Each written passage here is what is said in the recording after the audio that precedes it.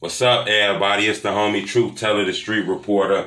Now, a lot of people been asking me, Truth, you got to go back to Chicago. You got to speak with one of the guys who involved in the drill culture. Speak to some of the new people who involved in the drill culture. A lot of people seen my interview with Big Woney the first time. We did over 250,000 views in like a week. He gave me an opportunity to speak with him again.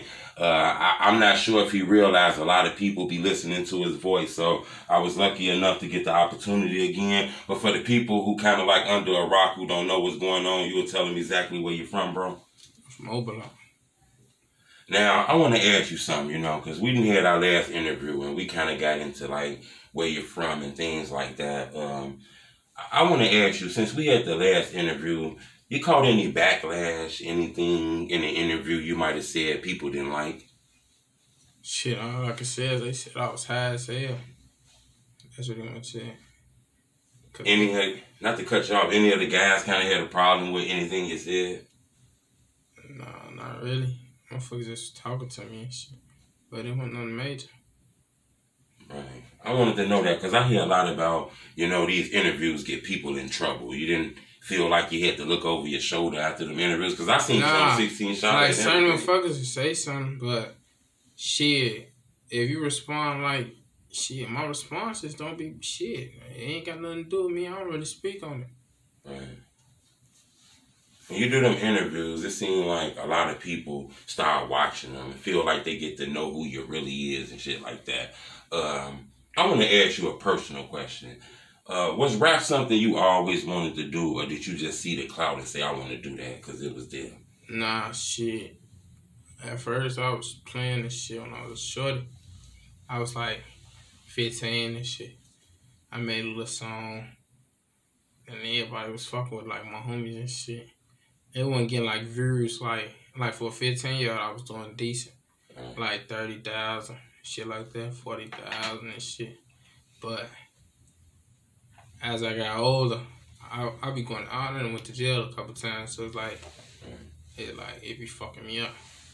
But shit, right now, I'm working a little bit more than I was.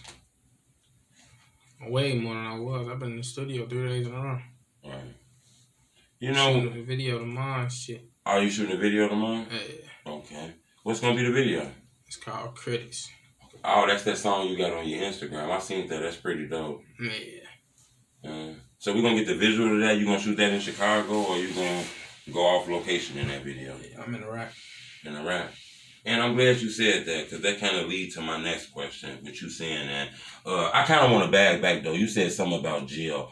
I want to know, because I hear a lot of rumors about, when the rappers go in jail, it'd be a problem. They get beat and things like that. Did they know you as Big Woney when you went in jail, or you was just a regular person? No, I didn't know who I was.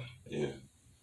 So is it an issue soon you walk in there with, like, when you get in there, do people test you because they know you're on the internet? Niggas gonna dick ride in jail.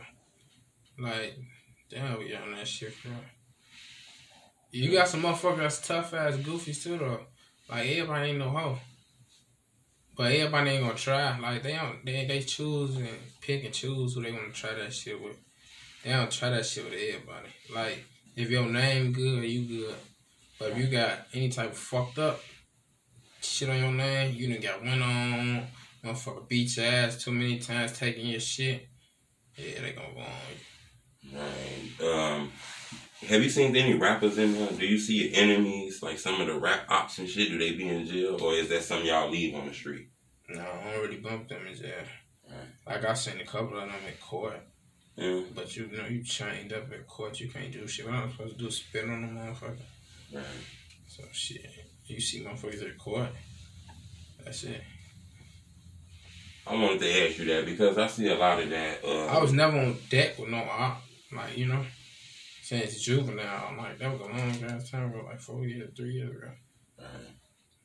I hear a lot about it be hard when the drill artists get in jail, because I hear a lot of stories about Lil J and stuff in jail. Nah, niggas gonna know you. Hmm. But shit, they gonna fuck with you too. Right. Cause who you is in the world. Right. The niggas in jail, they niggas from the world, so they know already. But you got niggas from out west, north, east, So everybody don't know you. But it get around quick, so motherfuckers gonna get to know you quick. See, I wanted to ask you that because I hear a lot of legendary stories about like Lil J and King Von and like Pete Rico and stuff. I was a juvenile. Them niggas was in jail. Right. I hear a lot about Jay though. I seen you speak on him in your interview with 16 Shot Visuals and Cam Capone. Yeah. Close friend of yours. Yeah, that's my brother. And I heard you said he was like supportive because your new video, well, one of your videos just hit 1 million views and you kind of tagged his name in the caption. Yeah, folks is on some like when I dropped that shit, we was paying motherfuckers we was paying motherfuckers like whoever. If we get our shit to 10,000 a day, cause that was my first video getting out of shit. Right. We give motherfuckers dollars and shit. We gave out like $200-300 just get my shit like pub promoting this shit on our own. So shit, folks wanted me to get the end the next day. My shit would have 10,000. Folks, I got your shit to 10,000. Man, hell no, I got my shit to 10,000. So it was like, yeah, that was my dog. Right. I actually hear a few artists take shots at him too. In the music and shit like that. How do you feel about that? How do guys feel like that? Is that the reason why these rap beefs kind of get out of hand? Is because of the dissing and shit like that? Dissing, that shit old. That shit back in the day. You still dissing. You ain't got shit to do. It's money to be involved. All type of shit. Like, you can rap about fucking hoes. Right. You can rap about getting money. Shit, you can lie now. A lot of niggas be lying anyways. Right. So shit, you can do anything. I don't want to front with you either, Woney. Now, I kind of got some questions I want to ask you. I got you in that seat right there. The fans ain't going to be happy if I just let you get out without at least testing the waters with some of them. I want to ask you, news recently hit the internet where the police is alleging 5 guys from Oblock. And I'm pretty sure you know all of them, if not some of them. The police is alleging that they were involved in FBG Duck case. I want to know what came to your mind when you seen all that shit